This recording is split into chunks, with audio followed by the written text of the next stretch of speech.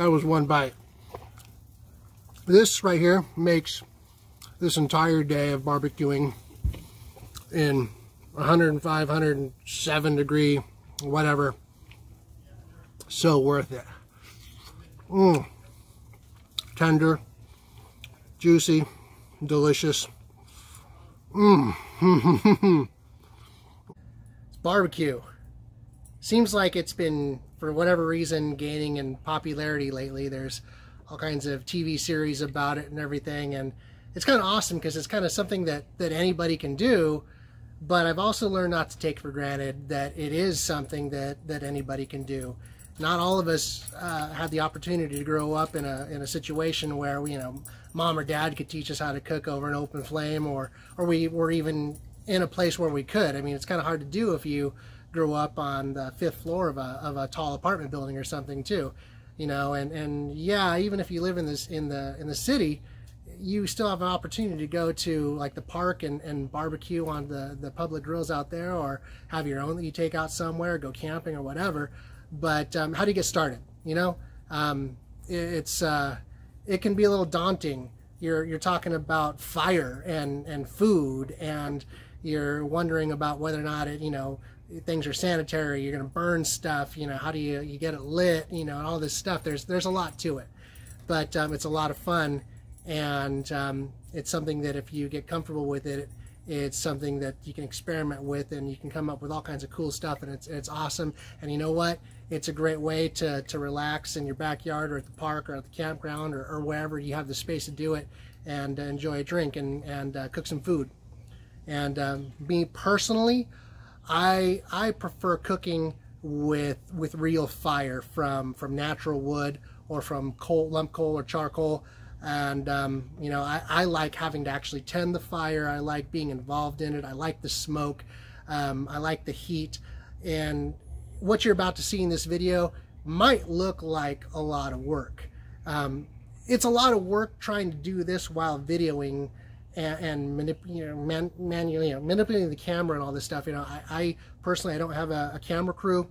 I don't have a professional set, and my goal here for you is to make this video as much like you actually being here hanging out with me during the cook, live, like real time. Just, we're here cooking and I'm kind of explaining what I'm doing. That's what I'm trying to accomplish with this video. There's no script, there's no retakes, it's pretty much what happens, and I record it. And the day that I made this video, initially it was 109 degrees, and that even caused some problems because my video camera shut off because it just got too hot. So there's a couple spots in here that you'll notice where I had to basically kind of like recreate a couple of very key, very important parts of the video. And so what I'm going to show you right now is an entire video, an entire cook process, start to finish, about how to prep this offset smoker, how to actually maintain your temperature, and how to smoke slow and low some ribs, how to use the side firebox on this particular smoker to do some searing of a tri-tip, and then how to use the main cooking chamber as your normal direct heat, much like you would with a Weber kettle or something like that, to cook some chicken legs. And I'm kind of like trying to show you it all. It's a really long video, so if you can make it all the way through it, you're freaking awesome. I really just want to go through the whole cooking process and have you follow along so you can see everything that I do. And along the way, I'm going to kind of try to do my best to describe the tools, the process, the thought behind things, so that maybe it's something that hopefully it answers a lot of your questions about how to do things, why to do things, whatever. So crack open a cold one, or pour yourself a drink, kick back, relax, and enjoy. I really hope this is something that's helpful for you. Cheers.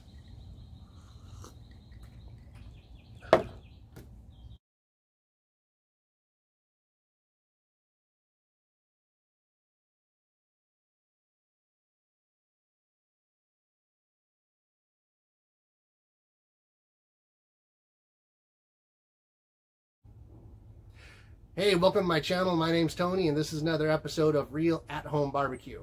I've got something real special for you today. About a year ago, I posted a video called How to Build a Fire in Your Offset Smoker Firebox. And I wasn't expecting this, but that video got a ton of views and a ton of great questions and a lot of great comments and a few really stupid comments. But anyways, I wasn't really expecting that, and I thought what I wanted to do today is remake that video and really go over, try to answer all those questions and kind of go over some of those comments and try to really give you a lot of really detailed information. So if you're newer to offset smoking and barbecuing, this is a great video for you. If you're already into it and you're prepping and you just want to perfect your skills, this could be some really good information for you too. Got a lot of great tips on how I make this rig work really well for me. You know, or if you're even thinking about getting into it, this is something you're definitely going to want to watch. So what I'm going to do today is I'm actually going to cook 3 different things, 3 different ways basically. I'm smoking some pork ribs. First of all, I'm going to do baby back ribs. I'm going to smoke those, the kind of traditional slow and low. I'm going to do a couple hours of smoke and then another couple hours wrapped. I'm not going to get too much into the recipes or anything like that today. I'm really talking more about the mechanics, but I'm going to start with the pork spare ribs. I'm also going to do at the same time, I'm going to work in a reverse sear steak, well actually reverse sear tri-tip. So I'm going to bring a tri-tip up to temperature and then I'm going to sear it. I'm going to show you how you can use the side firebox for that. And then I'm going to transition into some direct heat cooking, some direct heat grilling, just on some chicken drumsticks. And I don't know, I might throw some other stuff on there in the process, but those are basically the 3 different ways you can use this grill that I'm going to show you. So I'm also going to show you a lot of things about the grill, a lot of the tools that I use, different types of fuel, and I'm going to be kind of going over this as I'm actually going through the process of cooking. So hang in there and watch this, and I'm about to fire this up. All right, let's get started. Before we do, just a little reminder, if you find this video helpful, I appreciate a thumbs up. If you think it's really stupid, give me a thumbs down. I'm cool with that too. And don't forget to hit that subscribe button and that little notification bell so you know when I post new stuff, because I got more of this coming, all right? So what I've got underneath this cover right here is the Char Griller Smokin' Champ. Let's get it unwrapped. I like to keep it covered, keep the dust off of it. This thing actually sits out here all winter, and the cover keeps it protected. Decent vinyl cover. I had a lot of questions on my previous video, a lot of comments about this grill. So this is the Char Griller Smokin' Champ, as I said. This is designed to be used really 3 ways. You've got your main cooking chamber here for smoking. You've got your firebox over here that could be used a couple different ways, but this is where you're going to build your fire. And you can also put coals right down in here. There's another charcoal grate down underneath here where you can put coals for direct grilling. Now, if you notice, nice little echo there. If you notice, my grates here are a little dirty. We've got grease and barbecue sauce and crustiness from my last cook. And I want to talk about that real quick. I do that on purpose. After every cook, I always make sure just to leave the grates greasy and saucy and dirty. Why do I do that? Is because it helps prevent this right here. Here's a grate that doesn't really get a whole lot of use, and that's a little tiny bit of rust building up there. That's not a big deal. I do use this enough to try to keep the rust down, but if you leave it greasy, the grease actually helps protect the grate. Now you might say, oh, that's unsanitary, that's kind of gross. No. So what you're going to do, I'm going to demonstrate here also, is before you start cooking, you're going to get this sucker up to nice and hot and get these grates smoking, scalding hot, and then you scrub it, and that sanitizes it and keeps it nice and clean and healthy. So let me show you some of the functions of this barbecue here. Got a cool little device here to help grab these grates off, which comes in handy when they're hot.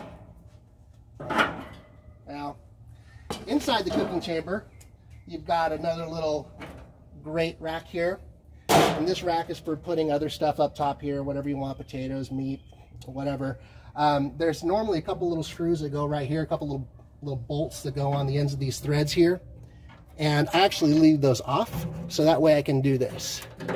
Go like that and easily remove this which comes in really handy when you're doing like a turkey or a really big pork shoulder, something that is kind of fat, because I found out once that if you try to close the lid with this grate on there and you got something really big and thick on there, then this will actually kind of squish on top of it and makes things difficult. So the charcoal grate inside here is adjustable, which is a nice little feature. So you can move this up to get the charcoal a little closer to the grate surface if you're cooking with charcoal, doing some direct grilling. I'm going to take this out, show you what's underneath. Underneath, got the barrel there. I don't do much to maintenance this. So this unit here is a couple years old now. I use it like every week. Like I said, it sits out here. And decent metal, pretty solid, does a nice job. I'm showing you all this because there's been some questions, and I think this is important. So that's the main cooking chamber. All right, I'm going to put the grates back on.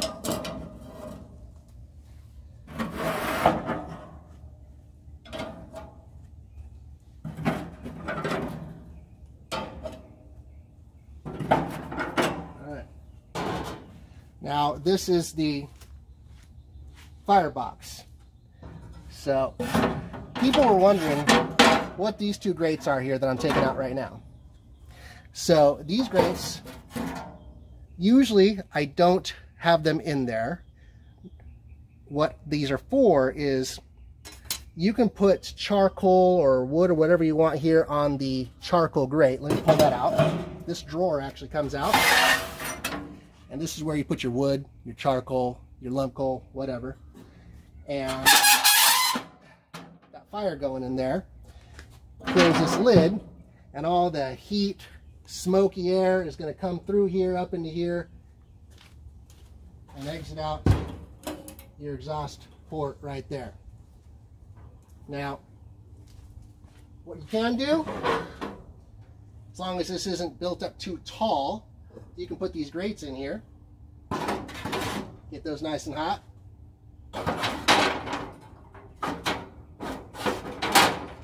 And it comes in handy as another small little barbecue, where if you want, you can maybe throw some hot dogs down on there, throw some hamburgers down on there. Maybe if you're smoking some ribs or brisket or a pork shoulder or something over here and you want to throw on a little snack for the kids or something like that, you can put some stuff down in there.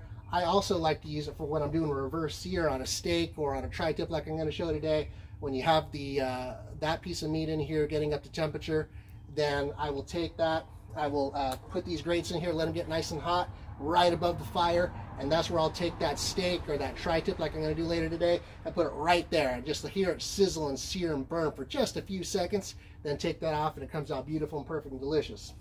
But normally, if I'm going to be smoking something for a long time, I take that out. I want to show you something here. This drawer here, this is the grate. You want to have a grate inside here to put the wood on top of, so the wood or charcoal or whatever you're working with can breathe. Just want to show you, this is the grate that it came with. And this works fine too. I actually used this for a really long time. You can see it got really hot and it kind of warped and bent a little bit. Still works fine. I know some guys like to take this and flip it over, so it creates a little extra space.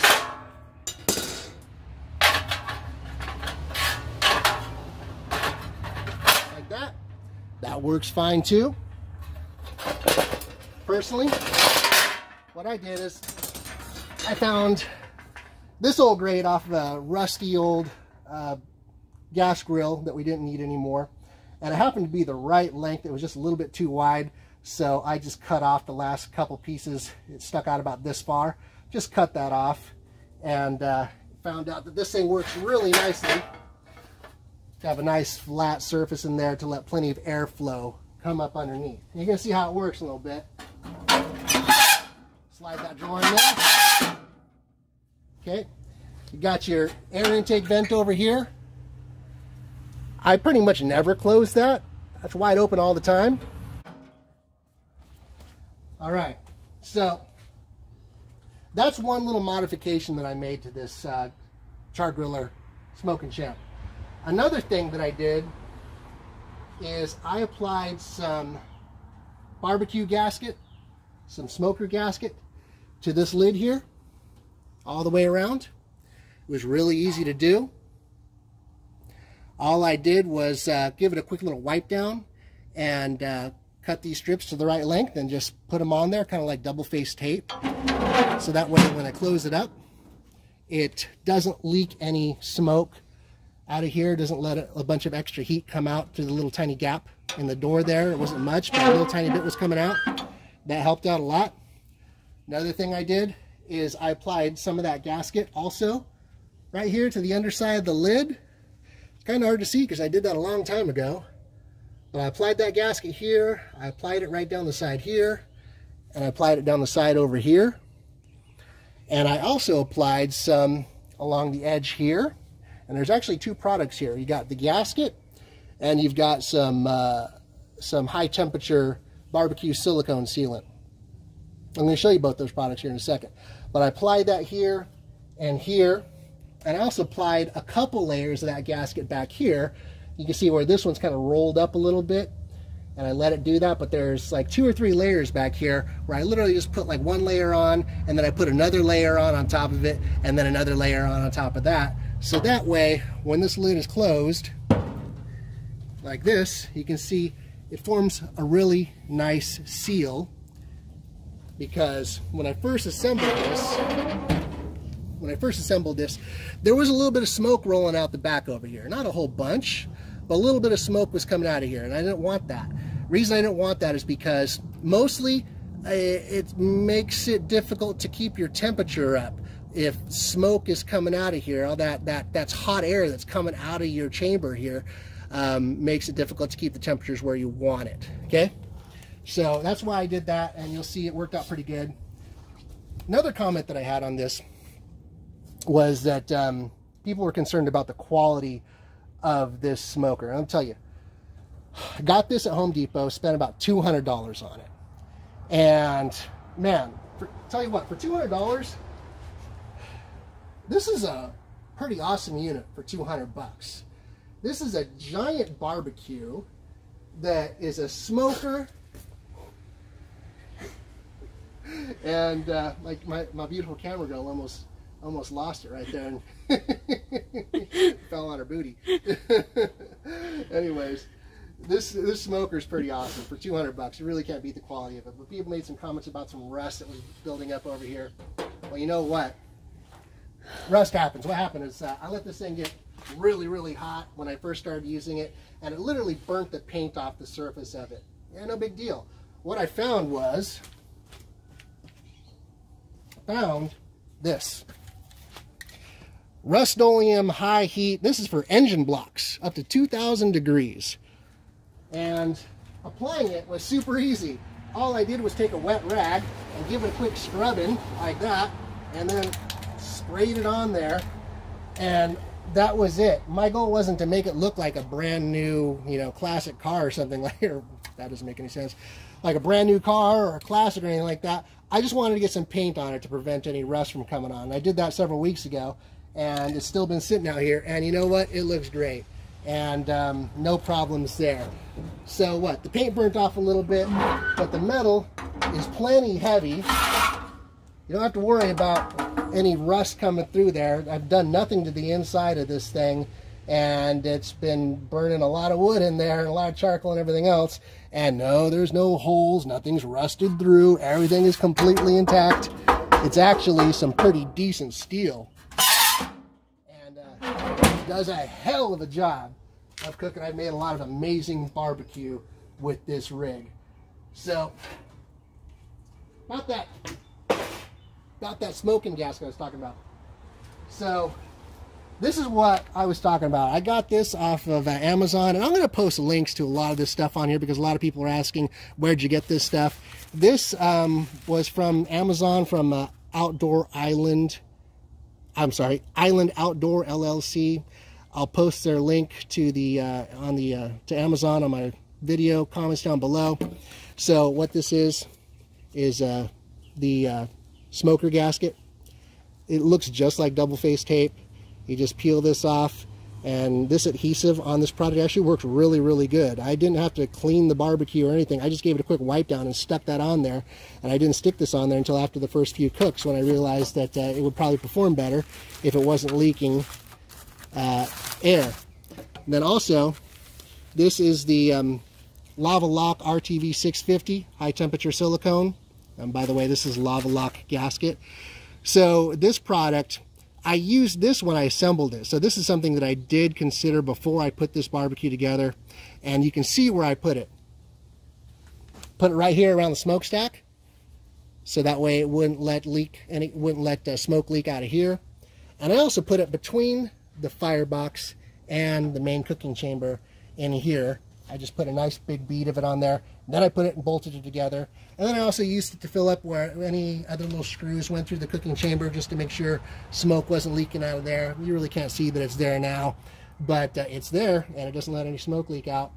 And then I used it just to set on top of this piece of gasket that I applied here, just to make sure that when this lid came down, it kind of sat right on top of there to create a little extra sealant. So this is interesting because it's not like glued to anything. It's literally just a bead that I stuck on the surface of this gasket just to give it an even better seal.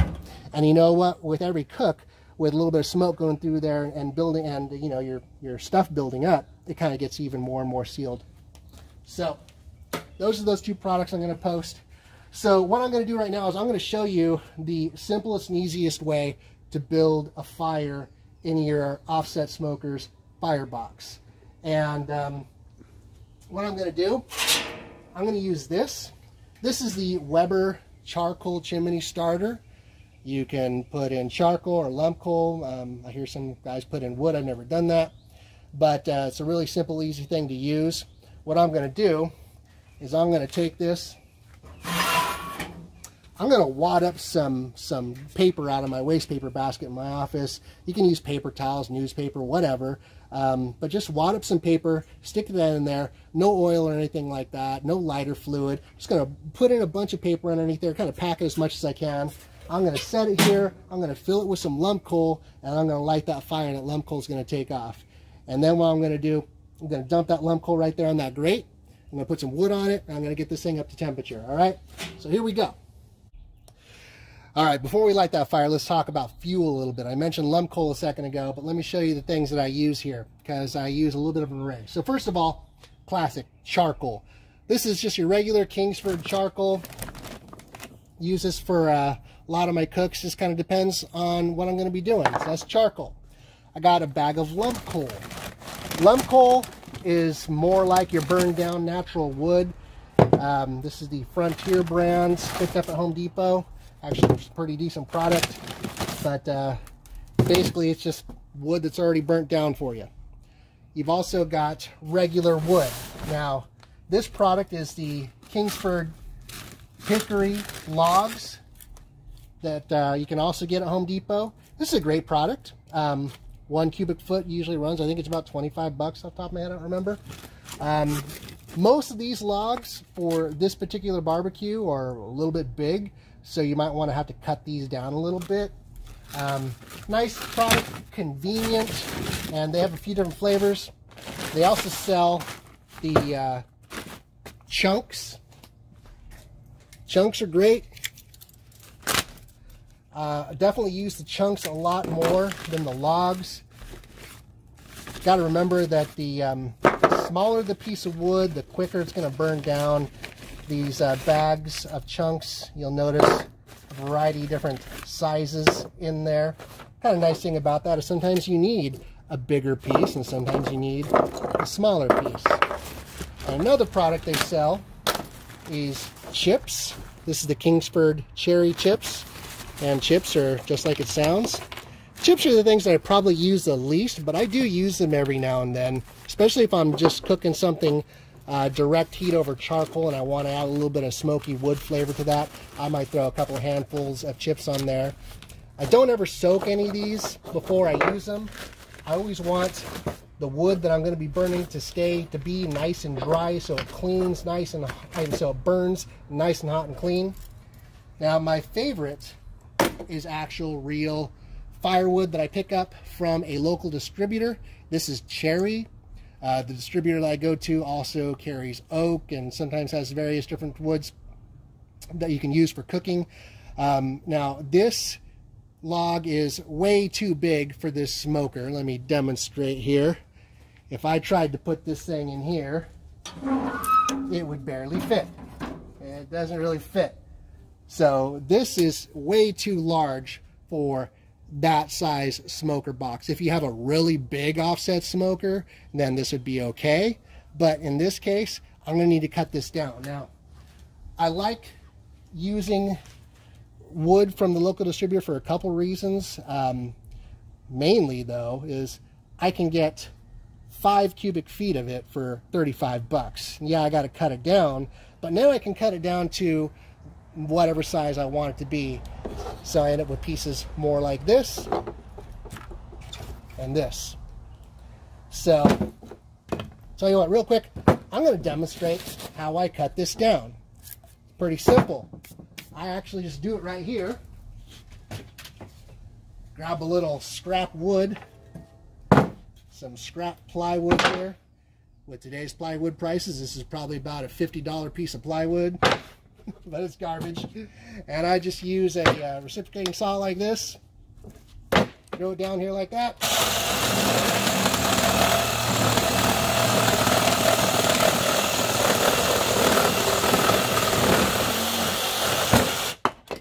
There you go, resized piece of wood.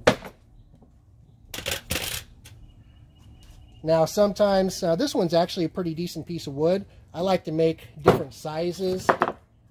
So one thing I might do, if I want something a little bit thinner than this, I might split it. Splitting it's pretty easy. Regular old camping axe. There you go. Smaller piece of wood. So if you got a little saw like that and a little axe like that and some junk scrappy pieces of plywood, and you can take wood like this and chop it down to whatever size you want. And I like that a lot because that way I can control the sizes of the splits I'm going to be using in my smoker. So what I'm going to do right now when I light the fire in this one for the ribs is I'm going to fill a chimney full of the lump charcoal. You see inside there, if you can see, those are the big pieces that came out the top, but most of it looks more like this. So I'm going to fill that chimney starter with this stuff, throw the paper underneath, and get it lit up. Going to get that fire going. Then I'm going to put some of this these splits on that so we create a nice hot fire with a lot of good smoke flavor. Good. All right, I've got my charcoal chimney starter here upside down. Wadded up a bunch of garbage paper. Okay, flip that over. Now, you can put this thing on whatever surface you want to put it on. My little trick is just to use it right here where the charcoal is going to go anyways. On this drawer, leave it slid out. Add your lump coal or your charcoal.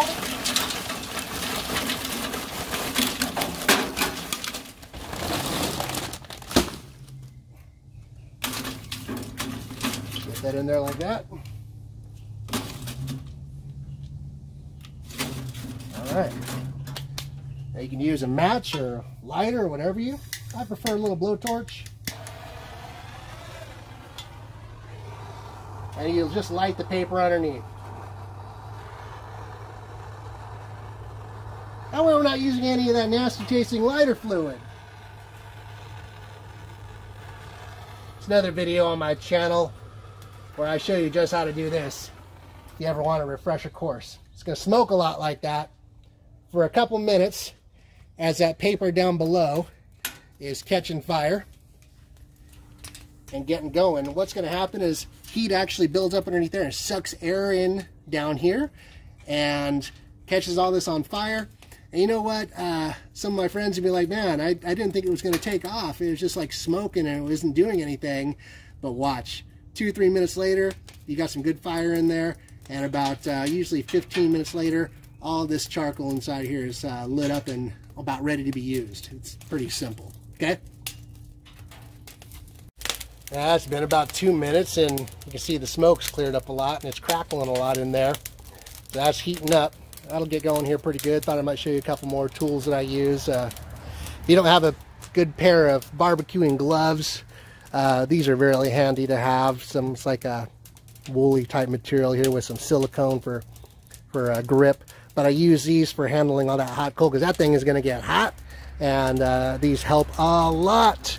Want to have yourself a decent grill brush. I'll be using this to scrub these grates clean a little bit later. Thought this was kind of cool. My wife got me this cool little branding iron. And you know, when she got it for me, I was super excited at first because I thought she wanted me to use it on her. I've got my initials on there. Oh no, it's just so I can brand my steaks and stuff like that so I know which one's mine. I don't know. Anyway, super cool. And be back at this here in a minute. Alright, if things look a little bit different right now, longer hair, different clothes, it's because they are.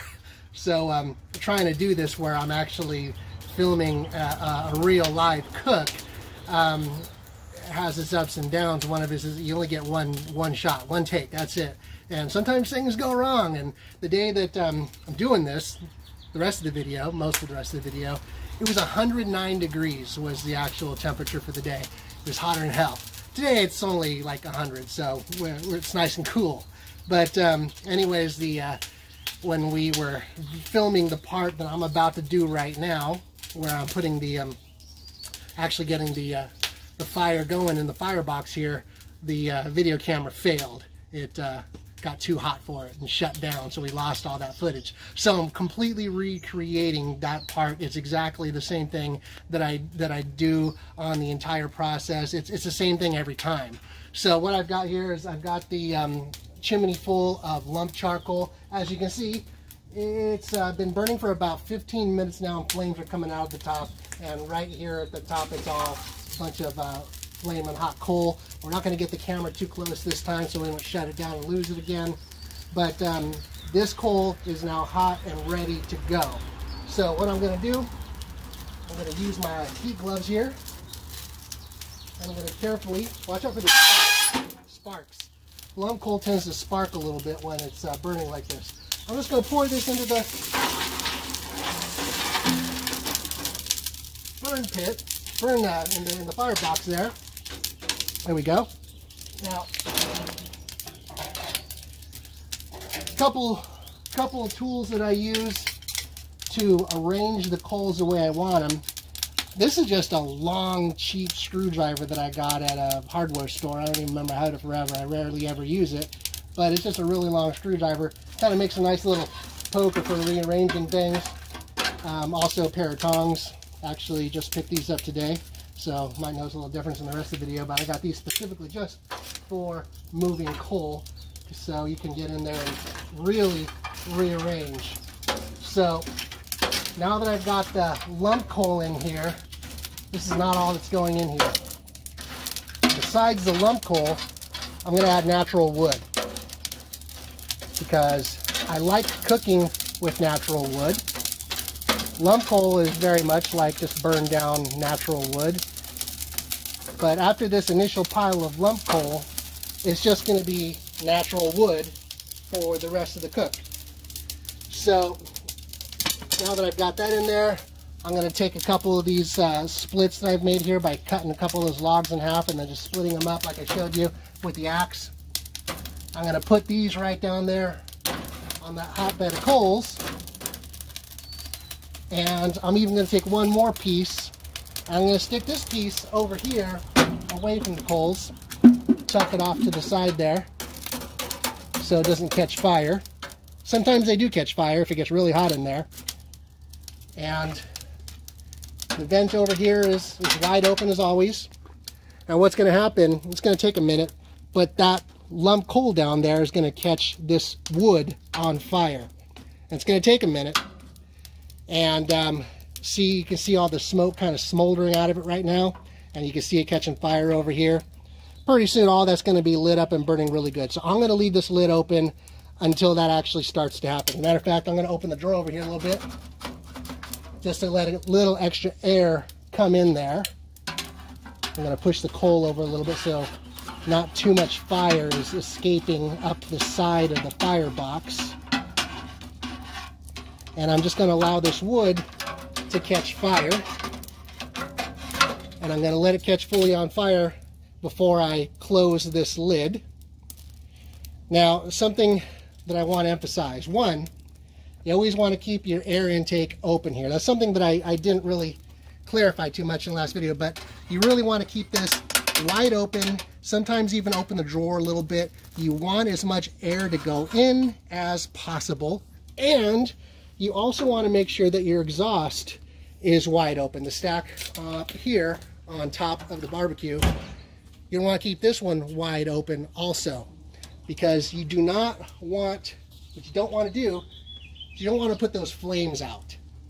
And if you choke off the air over here, or if you stop the airflow from moving through, which is essentially the same as choking off the air over here, then the wood will smolder instead of burn.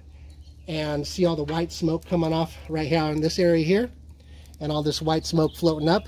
Well, that's what happens when the wood is not combusting fully, when it's not fully hot, not fully combusting. And if you stick your face above this smoke over here, it's pretty nasty, and it smells bad. And this white smoke is what will ruin your barbecue. It'll make your food taste like an ashtray, and that's kind of gross. And if this wood is burning at as hot as it can burn, then your food is going to have the proper barbecue flavor. It's going to have that, what we call a smoky taste, but it's not really smoky taste. It's actually more of the flavor of the wood that you're using. Like today we're using cherry wood. And if you burn your wood right, you get really good at burning your wood right, what you're going to start to notice is that you can manipulate the flavor of your barbecue by changing the type of wood you use. Hickory tastes different than cherry, and mesquite tastes different, and almond tastes different, and apple tastes different, so oak tastes different. You can do everything the exact same way with a piece of meat, same rubs, same process and everything, but all you do is change the wood and you will change the flavor of your barbecue. So if you're going to let air flow in fully like this, you might be wondering, how do you control the temperature then? How do you control the temperature of your cooking chamber? Well, you control the temperature by controlling how much wood you have burning here. So this wood right here, all this is more wood. I'll tell you right now, it's more fuel than I need to reach my goal when I'm cooking, which is about 250 degrees. This wood right here is going to be enough to get this compartment up here to probably 300 to 350 degrees. Way too hot. The gauge up top is probably going to read closer to 400 degrees. Actually, right now it's my goal to get that gauge up to 400 degrees because I want this cooking chamber to get really nice and hot before I put food in it. Then I'm going to let it actually cool down to 250 degrees where I want it to be. All I'm going to do to let it cool down is I'm going to let this wood burn away. When this pile of wood here is reduced down to ashes and there's not much wood left, then there's going to be less heat coming through here. And so then I just have to be careful about how much wood I add. The size of the split that I add and the number of splits that I add. Usually I'm only adding one, and sometimes I add two. It just kind of depends by watching the temperature. So another thing is the ash from the wood that's burning here, as it gets really small, it's going to start falling through this grate. Little trick that I learned, and one of the reasons why I have this giant long screwdriver, is it's really easy just to stick your screwdriver through one of these bottom holes and sweep it back and forth like this, and that knocks down any ash that's underneath there, so that you will always have good airflow moving in here and getting to your wood, so your wood burns properly. So I've actually never, even in a really long, like 16-hour cook, I've never had to remove this pan and empty the ashtray. I always just keep cooking until I'm done. So you can see it's fully on fire now, really hot. I'm gonna close that up. Now air is flowing in through the opening here and through the holes here, and you can see that smoke is coming out of the main cooking chamber. There's even a little bit of flames coming up over here. So the airflow is moving in the right direction. I'm going to go ahead and close this up. Now you can see that the smoke is rising and coming out of the smokestack here. So that's hot air and smoke. And notice that the smoke is not all that visible. It's pretty thin, kind of bluish in color. That's good. That means that your fire is fully combusting. So this gauge is going to keep on rising. I'm going to let it get up here to, my goal is to get over 400 degrees. So this cooking chamber is really, really hot. And then I'm just going to let that wood pile burn down a little bit. And by that time, I'm going to have my meat's going to be ready to go on the grill. And I will add a little bit of wood as necessary. But I'm going to keep the temperature down to 250 degrees, right in that range.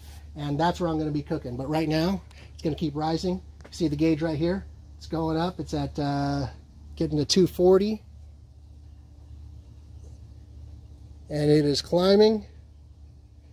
And I'm going to let it keep on climbing until it gets up to over 400 degrees. All right, we've reached a really high temperature. We are at over 400, about 420 degrees. Smoke is rolling out of there really well. I popped open the side drawer just a little bit here to let a little bit more airflow go in there. Okay, this is way hotter than we're going to be cooking with to start. I'll show you what it looks like inside the burn box. Oh, fire! Lots of fire. Got an extra piece of wood over there getting nice and hot on standby, ready to go. Now that the temperature is up over 400 degrees, I'm going to let inside everything here just get nice and hot. And then after those grates are all nice and hot, you can see all the smoke rolling through here, heat flowing through there. Then I'm going to start scrubbing those clean. Right now is a good time to crack open a beer and do the final preparations on whatever it is you're going to be throwing on your smoker. Okay, so the temperature right now is holding at about 460. It's way up there. That's nice. And this whole preheat process that you're going to do should take you anywhere from about 45 minutes to an hour. Letting this get really hot and then letting that charcoal bed that you create kind of burn down to where you can start using it for cooking. So what I'm going to do right now that these grates are all really nice and hot, is I'm going to give them each a good scrubbing. Got my just brush here that I picked up at Home Depot or Walmart or somewhere. And I'm just going to scrub off the crusties from the last cook. Now these grates are super hot. You see the fire coming through there, licking the grates.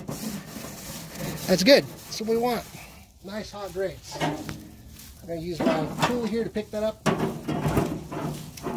Set that there. Move one over. Move the other one over. Set that down.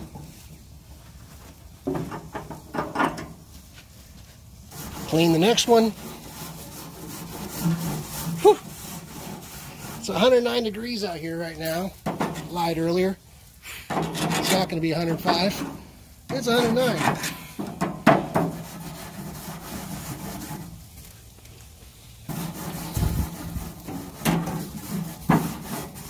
And hot smoke in your face is a little rough on a 109 degree day. But it's worth it. There we go. Rotate. This was the one that was the furthest away from the heat. And now it is closest. And it is hot.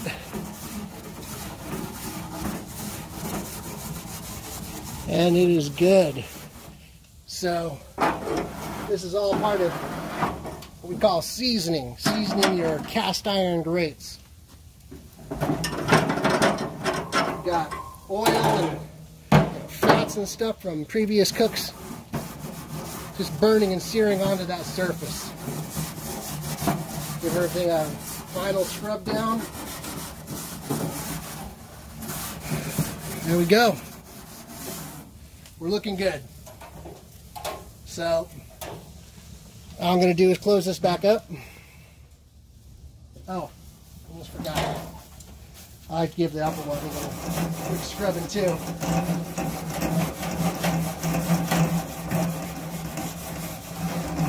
We're looking good. I'm going to close this back up. Whoo-wee! Hot mama.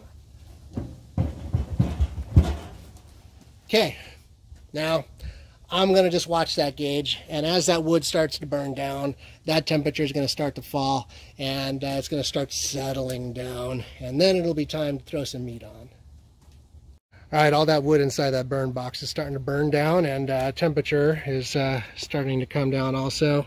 Still above 400 degrees. Going to let that settle down, but what I'm mostly concerned with is what the temperature is at the grate level, right where the meat's going to be.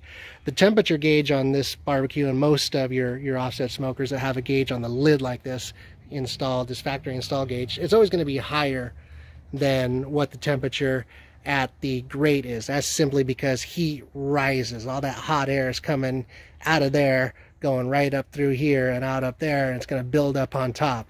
And the sun's shining out and everything, so it's just going to be hotter, okay? So what I'm going to use to show you the tools that I use to look at the temperature at the grate level, and also what the temperature is inside the meat. So I got a couple different probes that I use here. I've got the Maverick dual probe that I picked up at Home Depot, and you've got one probe here that you set on the grate, another probe here that you can stick inside your meat so you can see what the internal temperature is here. This thing stays outside here with the barbecue attached to these probes. This one here you can run around the house with you. It's a radio, so you got a pretty long range on it. Pretty much the identical product over here is by ThermPro. Again, you've got a remote that you can carry with you. You can program at different levels, so it'll beep at you if temperature is getting too high or too low or something like that. And you've got the unit that goes outside here. You got two of these probes that look just like this and clips, so you can stick it right in your grate, and that's what I'm going to do right now actually. See that here? Water's kind of bubbling over there along the edge. It's nice and hot in there. I'm going to try to do this one-handed. I'm going to stick this clip right in, about right there. Hot.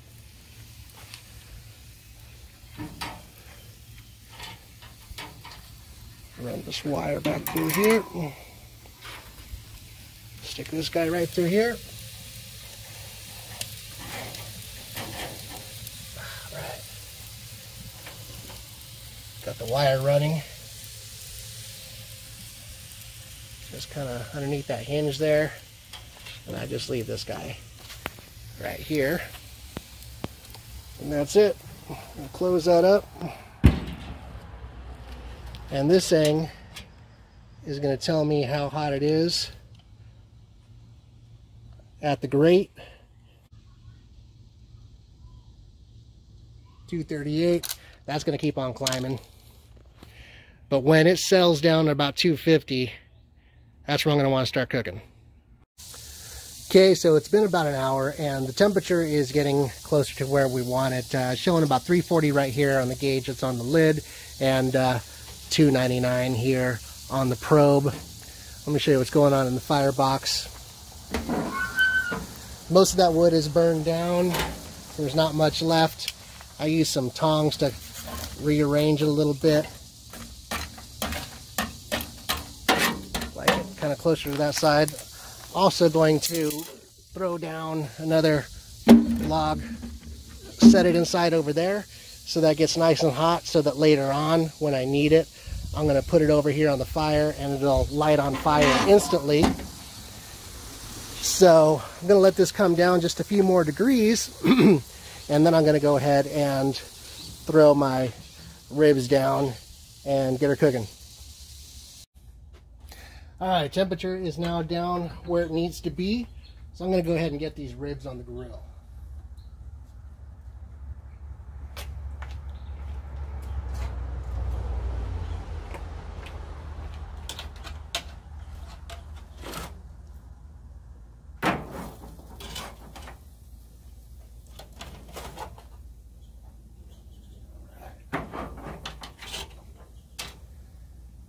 Go. Close that up. Now all I'm going to do is, as needed, I'm going to just take that hot piece of wood over there and move that over there to keep the temperature where I want it to be. And going to be doing that for the next couple hours. All right, we're about a little over 3 hours into this cook. And thankfully, I got a little shade going on now. It's in the afternoon.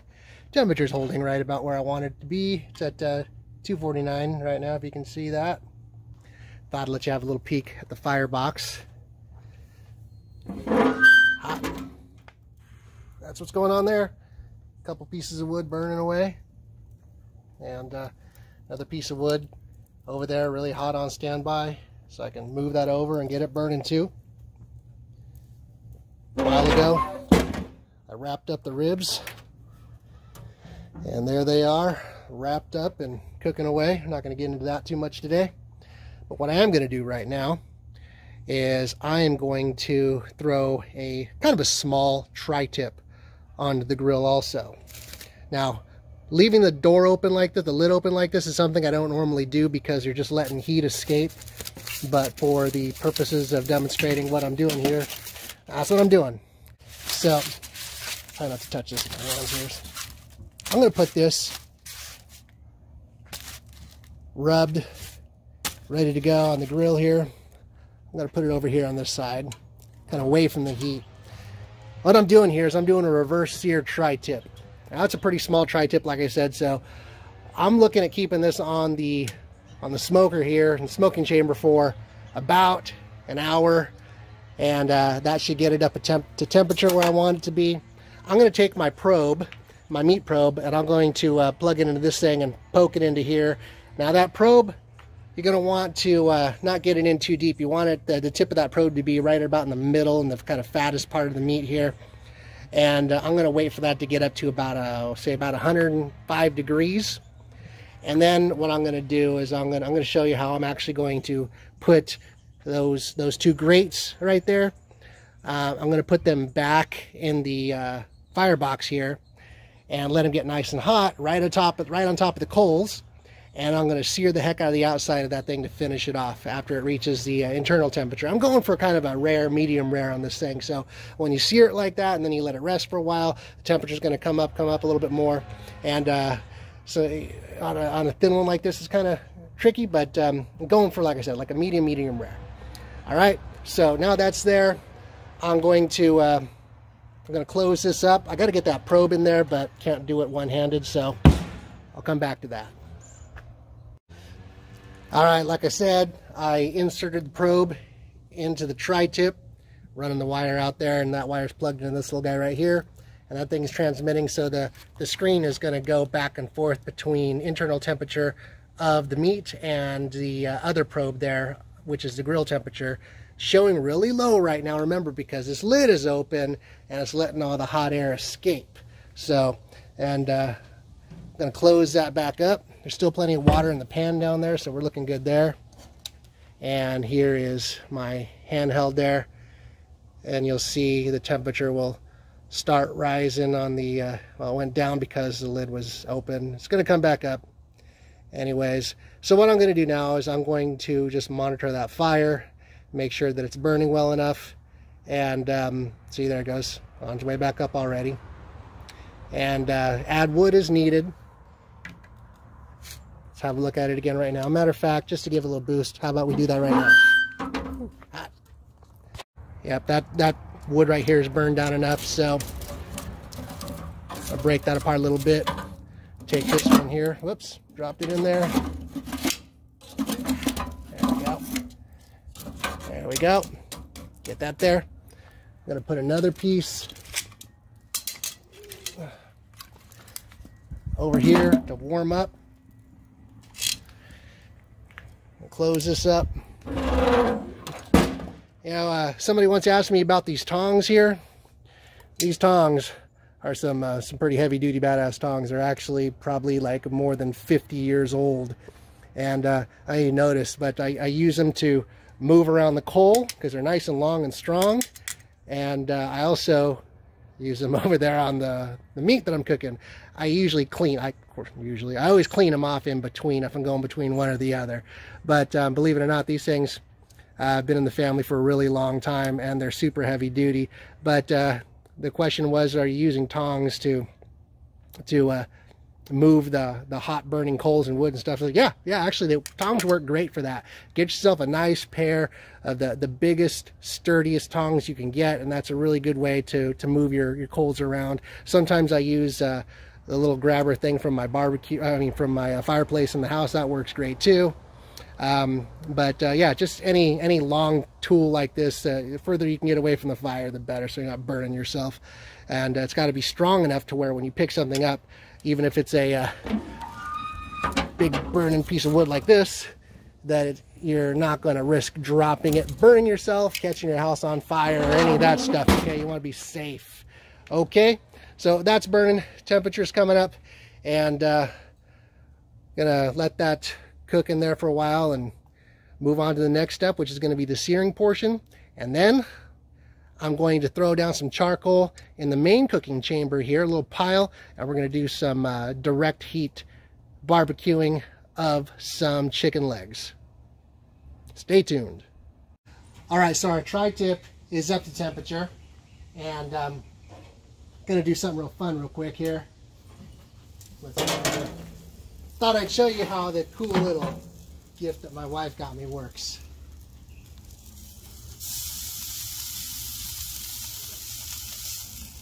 Nice.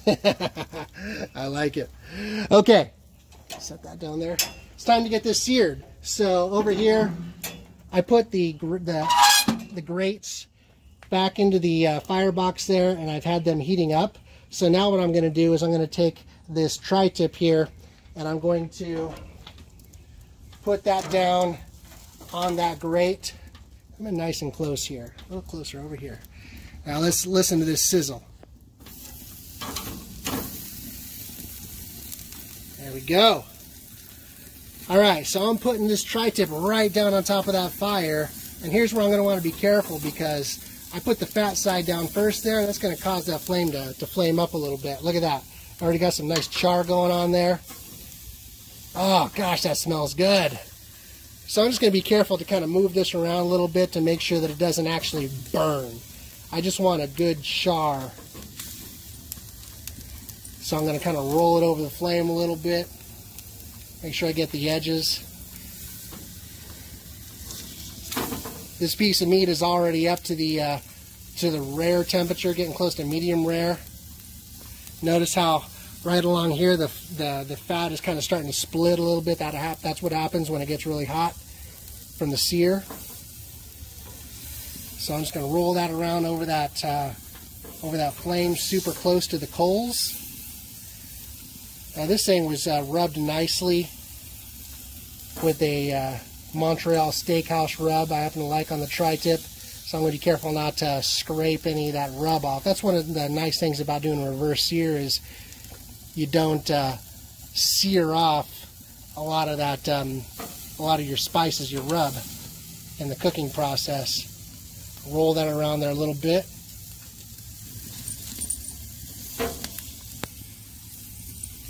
There we go. Looking good. Flip that over. Yeah, that fat's really catching fire there, so that's where you want to be careful. That's where these gloves come in nice and handy. Okay, be careful with the fire, because fire will burn the meat and then you have a nasty taste. That wasn't long enough to do any damage, so we're looking good there. Look at that. I can tell by pressing on it, we're starting to move into the medium rare range. Every time, that's how it comes out. Looking perfect. Alright, I'm going to take this off. There we go, set that there, going to rest that. Move on with the rest of the cook. Alright, so It's so hot out here, even my video recording device, aka my cell phone, gave up on me and quit. So I had to throw her in the refrigerator for a second to cool it down. But there is the finished product on that tri-tip. It came out looking beautiful. Nice char on it. Smells delicious. Now, while my phone was cooling off, not only did I pull it off the grill, but I also went ahead and filled up another little chimney of charcoal, just regular charcoal, starting to light up right there.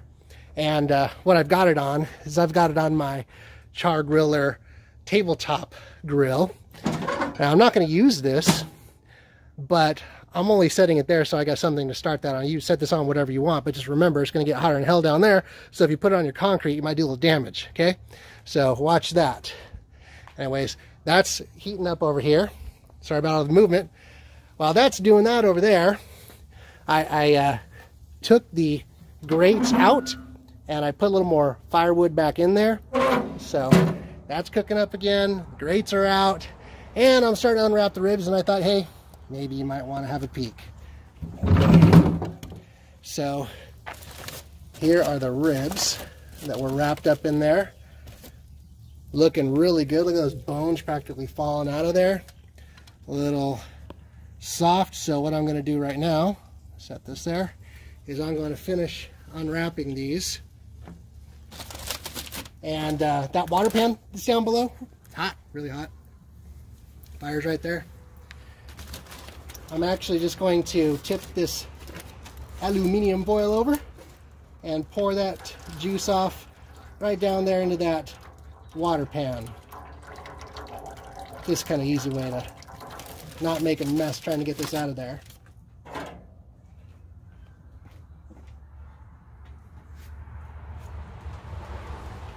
And I'm going to very carefully see this. I don't know if you can see that in that view. Yeah, you got meat just getting ready to fall off of that bone there. So I want to be careful here. There we go. Tip that over.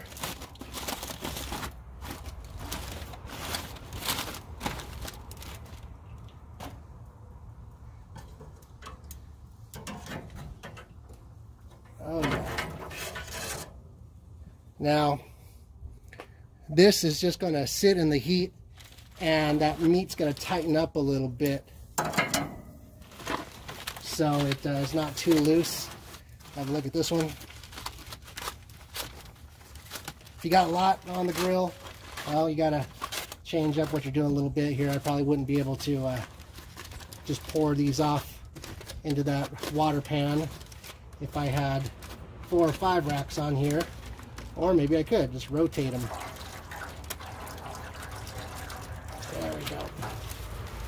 Another thing that I've done, I'm not doing it today, but I have kept the drippings that collect in this aluminum foil, and I use it to make a sauce to rub on the ribs after they've been cut up, to spread on the ribs. And man, it's something.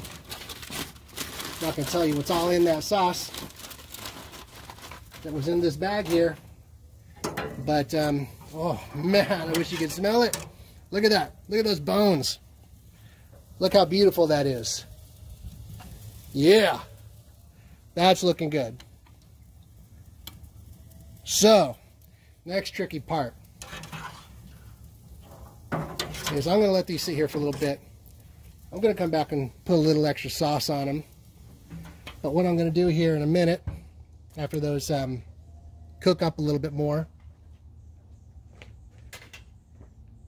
is I'm going to move these over, put them up here, whatever, take them off maybe completely, and I'm going to take a couple grates out of the way. I'm going to get that water pan, I'm going to pull it out of there.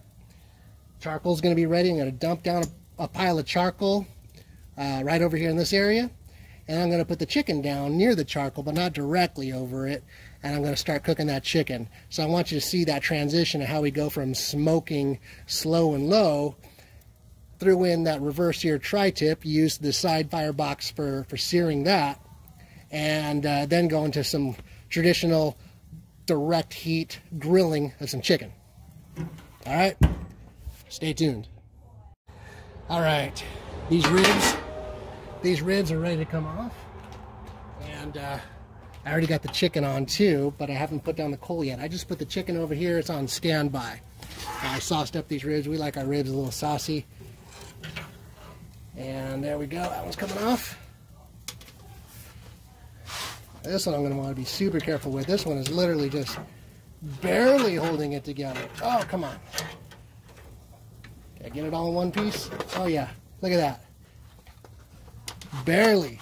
Man, that is tender, and that is looking good. Okay. Set that aside. Lick a little sauce off my fingers that just rubbed on there. Okay, grates. Now, I'm going to want my heat gloves back on here for this part. These things are worth their weight in gold.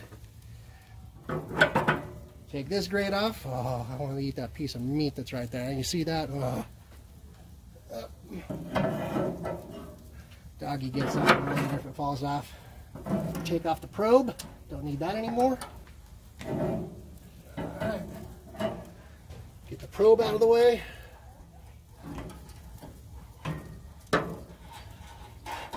Okay. Water pan. Water pan's got to come out. Oh yeah.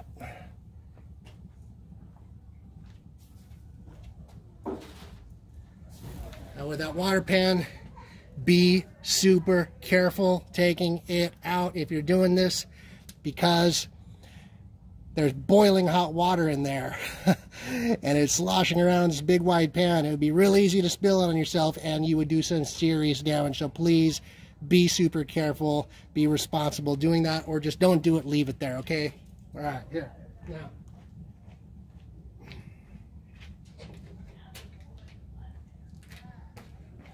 A little more fire for some direct grilling. This is a little more charcoal than I need.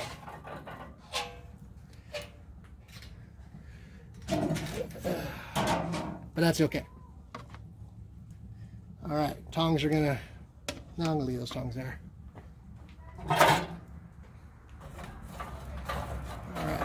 So I'm going to spread this charcoal around a little bit, but I'm going to keep it off to a side.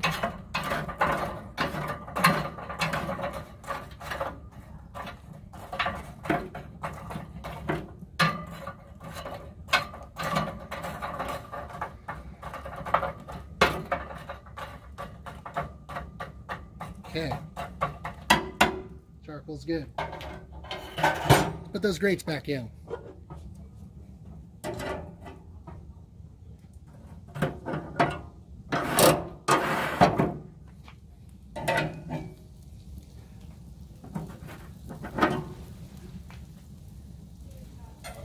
I'm going to raise this up one notch. Okay? Now we are in direct heat grilling mode. Okay? So at this point, it doesn't really matter whether or not the lid to the firebox over here is open or closed. I'm going to open it. Just let that finish burning out. And the chicken, I want to let that cook up a little bit really close to the heat, but not on the heat for now. So I'm just going to close that lid just like it is. I'm going to give that chicken a few minutes like that, okay? All right, chicken's been in there for a few minutes, way off to the side, away from the heat, and looking good. Let's go ahead and move them over. Get them right up there. These aren't going to take too long to cook. So I'm just going to be careful not to get them too hot. But what I'm going to do on these is going to rotate them around a little bit. Be careful not to let them get too charred up, too hot, but just move them in a little bit closer to the heat so it starts cooking in there a little quicker. And these will be ready to go in 20-30 minutes. All right, so this chicken is done. It's looking really good. And I went ahead and threw a couple jalapenos down, just kind of last minute thought here, and some mushrooms. Wanted to put them straight on the grill. I'll take those off. Oh, those mushrooms smell really good. Oh, almost lost it. There we go. All right. Oh yeah, this chicken's looking beautiful.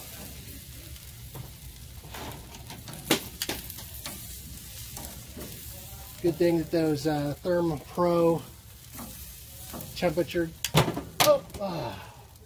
Lost one. There we go. Pretty tough. Hit the ground. They don't get damaged. Jalapenos looking good. Coming off. All right. Here's the finished product, and it's a shame lost one of those legs, but hey, you know what? Our dog Happy, well, he's going to be even happier now. So, thought you might want to look at what we finished up here with. Now, these ribs, first of all, man, look at that. Just fall apart tender. Tender, tender, tender. They look amazing. This tri-tip got grain going this way, and it's going to transition about right here. So let's cut right in the middle here. What do we end up with here? Look at that. Look at that. Beautiful. Beautiful. Look at that. Rare all through here. Very slight little piece of well done on the very edge here. That is a beautifully cooked, perfect reverse sear tri-tip. Cut it against the grain this way. Look at that. Oh my gosh. This is going to be great. So, let's see this rib here.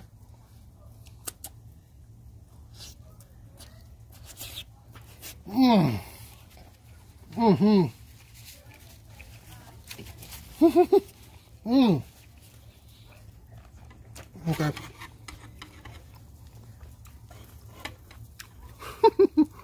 That was one bite. This right here makes this entire day of barbecuing in 105, 107 degree, whatever, so worth it. Mmm. Tender, juicy, delicious. Mmm. Mmm. Now, I did all this just to kind of record it, so I get to enjoy all this. So let's get a bite of this tri-tip here. Wow. I'm just going to take a corner off there.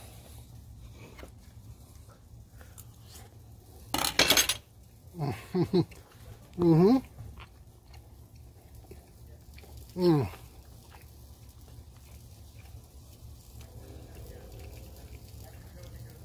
Oh my gosh. Mmm. Alright. So, here's what I'm going to do. I'm going to get me a bite of this jalapeno. Mmm. Mmm. There's a spicy one.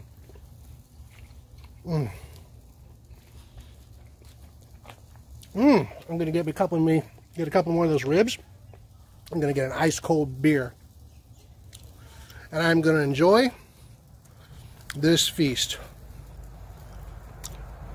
This came out great. Woo! So, thanks again for watching. Oh, one more thing I wanted to tell you real quick. Question come up about the Char Griller Grand Champ. And I thought to myself, you know what? If this thing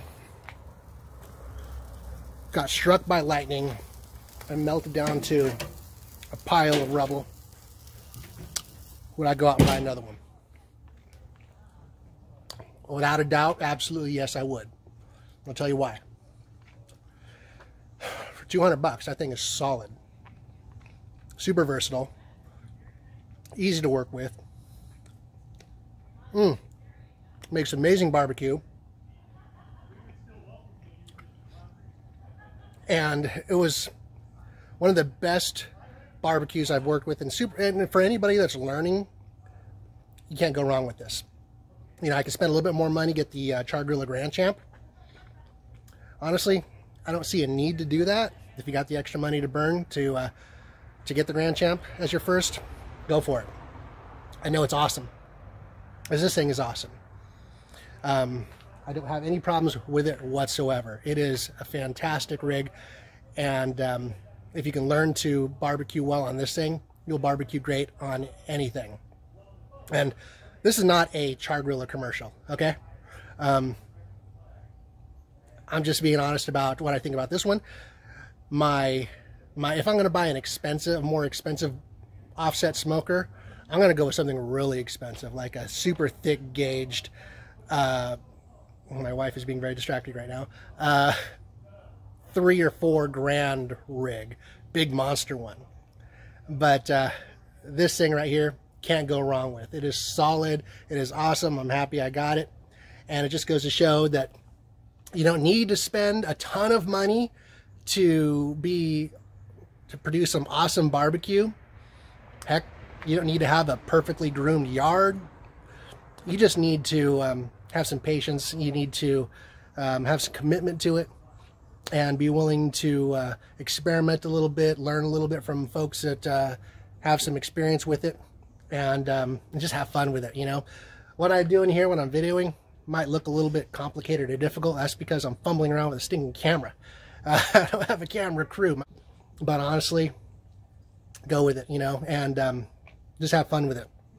On a day when I'm not videoing, being out here working with this grill and cooking different meats and veggies and fruits and all kinds of stuff, a pineapple, whatever, you know, man, it's a blast.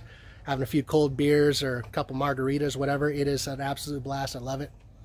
So if you have any questions about anything you saw here today, please feel free to put that in the comments. If you have any comments, put that in there too. If you want to have any, you know, whatever. If you got some stupid comments, as I've seen some stupid comments, and if you're watching, I was going to say you know who you are, but I think there's a reason for your stupidity, and I don't think self-awareness is one of them, so probably don't know who you are.